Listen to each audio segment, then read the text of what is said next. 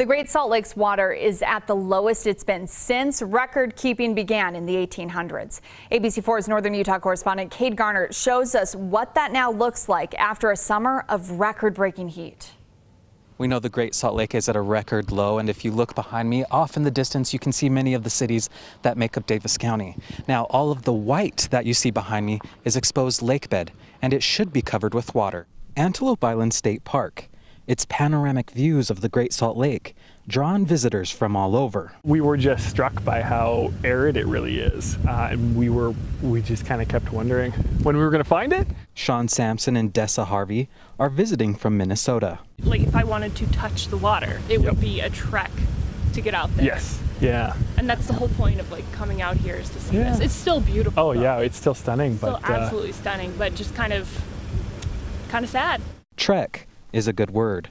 The water's edge is now about a mile from the shoreline. Typically we would have sand and sandy beaches up to the water's edge. Now we've got exposed lake bed, and it's different because it's not a sandy substrate that will drain the water through and hold you up. It's more of a muddy, kind of a muddy mess. Jeremy Shaw with the park says visitors may want to forego trekking to the water's edge because they could get stuck.